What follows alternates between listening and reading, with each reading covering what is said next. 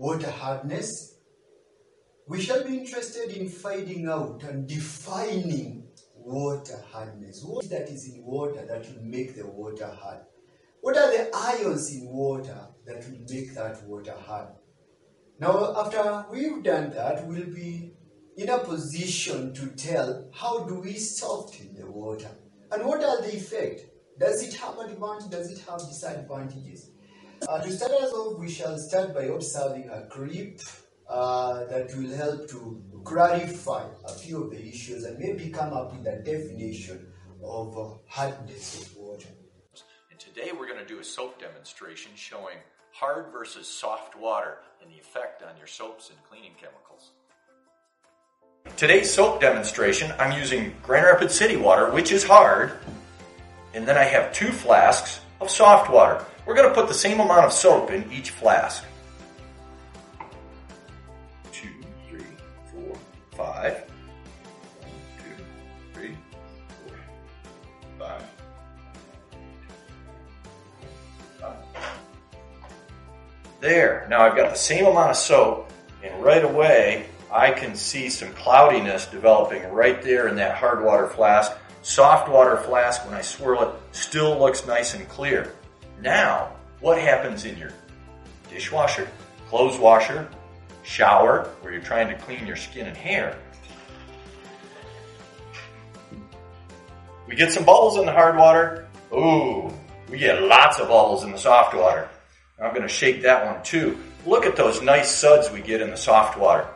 The hard water one doesn't have so much, and that's because it's fighting with the soap and the hard water together. They make for a soap scum, and it presents a challenge because you use more soap and more cleaning chemicals when you're trying to clean your hair, your clothes, your dishes. And the interesting thing too is just a little bit of hardness can really change what's happening in your water. So right there, I just added a little bit of hard water, and you can already see these bubbles are turning kind of flat, whereas the soft water flask, they stay nice and foamy. And that is what really hard water is. So we define, from that clip we can come up with a definition of water hardness. We define hard water as water which does not form rather easily with soap. That will be our working definition. Water which does not form rather easily with soap. On the contrary, the water that forms rather easily with soap will be said to be soft water. Now, so what causes water hardness is a dissolve. Note that they must be dissolved. Dissolved calcium and magnesium ions is what causes water hardness. So the water may contain other ions, may contain sodium ions, may contain iron too. But all those do not contribute to water hardness. I want to say here that water may contain sodium ions, like water that contains brine may not form rather easily with soap, but such water is never said to be hard. Now, the reason why salty water do not form rather easily with soap is that the soap does not dissolve in the first place. Soap will not dissolve in water that contains sodium chloride. So that water is never said to be hard, yet it does not form rather easily with soap. So strictly, the ions that contribute for hardness of water are the calcium and the magnesium ions. Now let us find out why the water that contains calcium and magnesium ions does not form rather easily. For water hardness is very simple. All it takes is a clear glass, water, and soap. It has to be a true soap, like Dr. Steel. A detergent won't work. A true soap causes the minerals in the water to precipitate out. So here I have, to show you the difference, a glass of filtered water and a glass of tap water. When I add a squirt of soap to the filtered water, the water remains clear. There are no minerals in it for the soap to engage. This water is not hard. Now let's see with the tap water. You'll notice that the water is turning cloudy. There's a reaction. Why then, from that clip, is it possible to tell why water which contains calcium and magnesium ions will not form rather easily? And the Simple answer to that is that when you put soap in water that contains calcium ions, you observe the water becomes turbid. A white precipitate is formed in that water. Where does that precipitate come from? Now, soap forms insoluble calcium and magnesium salt. So, if we can represent soap to be an ion like that, then the calcium salt of that, we can write something like that, and that is in solid state. So we see something that is called scum. Scum will be formed, and this, until you are able to precipitate all the calcium and magnesium ions, you will not be able to get rather. So that is why hard water does not form rather easily with soap, because you need to first precipitate the calcium and magnesium ions so that you can get rather. Now there are two types of hardness. Now we have some type of hardness that we call temporary hardness. Now this is a type of hardness that can be removed by boiling. Temporary hard water will contain the hydrogen carbonate of calcium and magnesium. So what will happen when you heat temporary hard water? The temporary hard water decomposes. They decompose on heating to boiling to form the carbonate. To form the carbonate. So if it was magnesium hydrogen carbonate, those ones dissolve in water. But when you heat, you get the calcium carbonate that does not dissolve. So we no longer have the calcium ion in. So remember, for the ions to be offensive, they must be dissolved. Otherwise, if the ions are in solid state, then they don't cause hardness of water. Now, apart from boiling, we have other methods of softening a temperate hard water. We can add calcium hydroxide. This is called the crack method. The crack method, addition of calcium hydroxide. But remember, you must add a calculated amount of calcium hydroxide, because if you add excess calcium hydroxide, you will be introducing the calcium ions. You can also add ammonia solution. Now, we notice that when we talk of calcium hydrocarbonate, when you bubble carbon 4 oxide in excess in calcium hydroxide. So it looks like the ammonia hydroxide, being basic, will react with excess carbonic acid. It will react with the excess carbonic acid that takes you back to the calcium carbonate. So addition of ammonium hydroxide and the addition of calcium hydroxide are other methods that can be used to strictly remove temporary hardness of water. Now, what about permanent hardness of water? When do you say that water is permanently hard?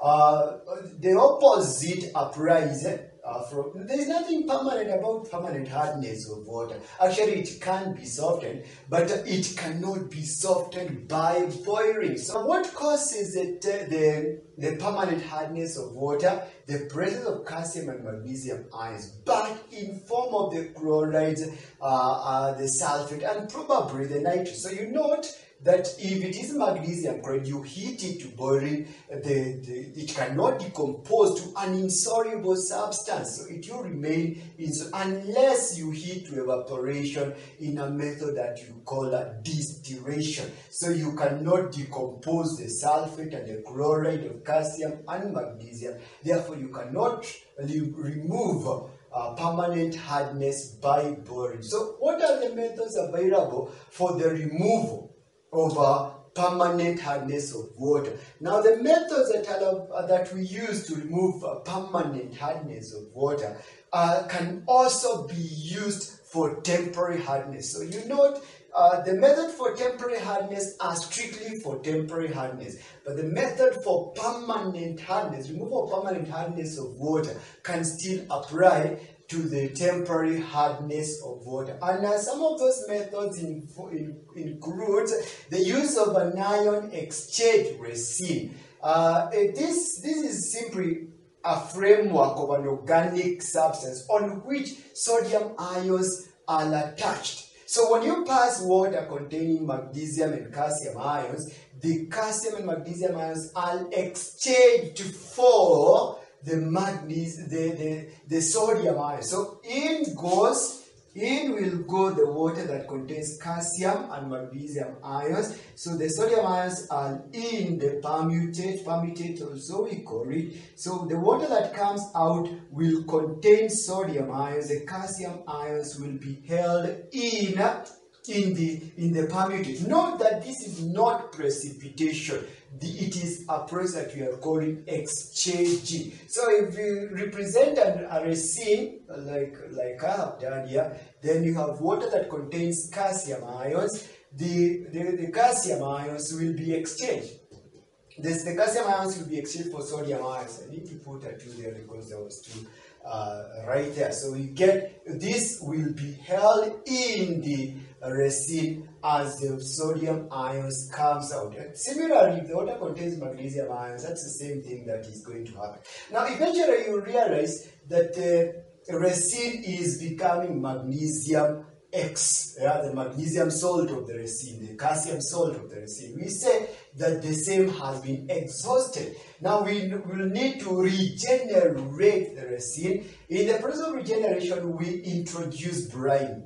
Introduce brine, so the water that now contains a very high concentration of sodium ions, like sodium chloride. So in here we have the resin that has been exhausted containing sodium ions. So the sodium will now be attached as calcium comes out, and the resin is now ready for use. Other methods of softening permanent hard water are the use of washing soda, what we also refer to as sodium carbonate. So what will happen?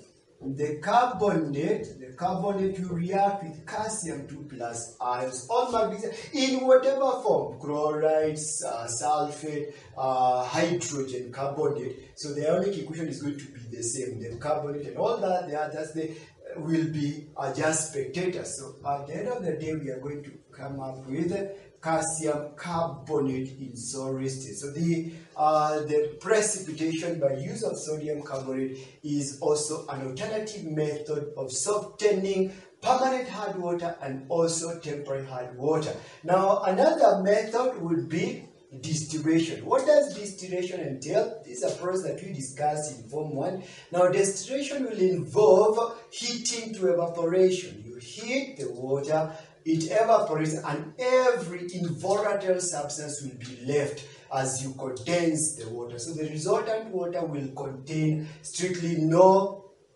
it will contain no ions at all. Be it the sodium, be it the magnesium, no ions will be found in that one. That may be a very expensive method. It can not be used in the industry, but it's still an option. Why are we softening the water in the first place? Because the hard water has some disadvantages. Number one, it obviously wastes soap. Because if you're going to, if rather is going to be formed, you have to remove all the calcium and magnesium ions. Now, and that means that the soap is no longer available. So when that happens, you use a lot of soap. It may be advisable, therefore, to get the water in a container and use it. So you should not use flowing water if the water is hard, because you will continually be softening it, then it flows away. So the other thing is that hard water stains cloth because the scum form, it may be yellow in color. So, and it will be deposited on the fabric. That will make the cloth lose its white color. Probably that is what has happened to my coat. If you are very keen, you will see that it's not very white because it must have been washed with soap, and the water around here could be hard. Now, finally, the fur whatever that, when you heat the calcium carbonate, when you heat temporary hard water, now we have agreed that it will form the calcium carbonate that will be deposited. That is what is called far. That is what is called far. So sometimes you have cleaned a sufuria and it's very clean, and then when you boil water in it, you see some it discolors exactly where the level of the water was. The color is different. That is far that has been deposited on the sufuria. Now, at the industrial scale, that can be detrimental, because if it is in a pipe and you get the far, the build up of the far, it will build up on that, and that may eventually lead to the blockage of the pipe. A blocked pipe is potentially dangerous because an explosion can occur. Now, similarly, the deposition of far on boilers, it insulates the boilers. Because it's a non-conductor, the boilers are insulated. The boilers are insulated. Therefore, you need to use more heat to raise the temperature of the water. That is again wasteful. So those hard water also have some advantages, and the answer to that is obviously yes. Now we have the calcium ions. Calcium ions. Calcium ions are the nutrients. They help in the development of strong bonds. Now, water that contains the hard water is safer for drinking at home. Why is that so? Because hard water, it will lead to the deposition of the lead salt. The lead salt that is formed from hard water will be insoluble. So if you are using lead pipes, and of course pipes in the past were made from lead, that's where we get the word plumber, because they used plumber, which is the other name for lead, to make pipe. So pipes, the lead pipes will ionize. When you expose them to water, they will ionize to form lead ions. Now, these lead ions, they get to the consumer, they are heavy metals. Heavy metals are poisonous. Now, so what will happen if the water was hard? So the lead ions will, of course, combine with the sulfate, if it is permanently hard water, to form lead sulfate. This is in solid state and will be deposited on the pipe. That prevents further ionization. Of course, similarly, if it was a hydrogen carbonate, the lead hydrogen carbonate will definitely decompose to form lead carbonate, because only the carbonate of magnesium and calcium will exist in solution form. In solid state, we only have sodium and potassium carbonate.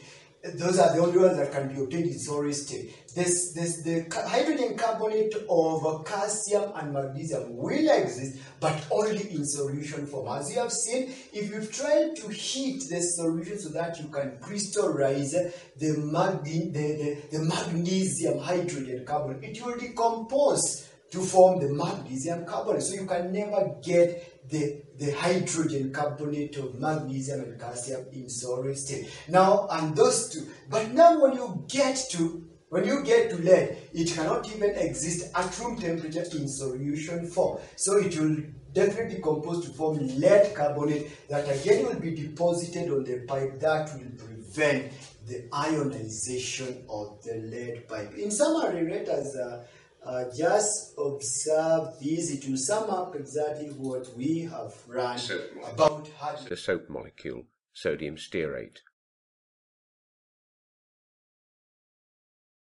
You will recall that it's difficult to use soap, sodium stearate, with hard water. Instead, you get a scum.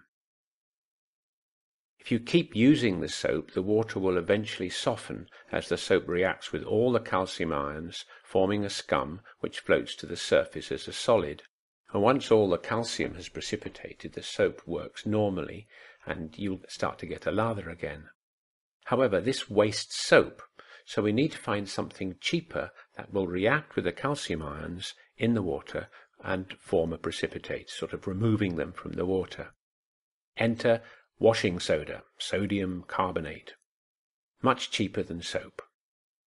When you add the soda, the calcium ions join up with the carbonate ions, forming limestone as a precipitate, leaving water free of the hard ions. Now only the sodium ions remain in solution, balancing the sulfate or hydrogen carbonate that used to be with the calcium. You can remove temporary hardness by boiling the water, but this is expensive and causes lime to deposit on the sides of your container. So here's a question. What is the chemical change that happens when you boil water containing temporary hardness, that is, hardness caused by calcium hydrogen carbonate? Pause the video whilst you think of your answer. Well, the answer is that the calcium hydrogen carbonate splits up into calcium carbonate, which is the lime scale, carbon dioxide, and water. The best way to remove hardness is actually to use something called an ion exchange resin. These have a fixed anionic lattice, a bit like clay, initially balanced by positive sodium ions. As hard water flows through, the calcium ions are exchanged for the sodium ions, so that the calcium ions sort of stick to the clay and the sodium ions come out into the water. And in this way the water is softened because the calcium is no longer there.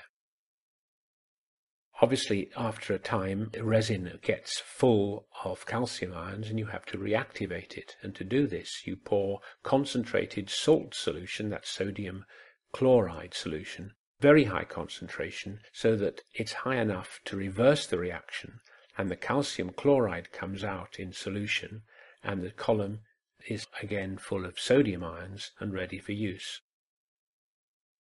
To compare the hardness of different water samples, you can take a fixed volume, say 25 cc's of the hard water, and run soap solution in from a burette bit by bit, shaking each time until the soap lathers. That means you'll see bubbles on the surface, and the more soap solution you have to use, the harder will be the water.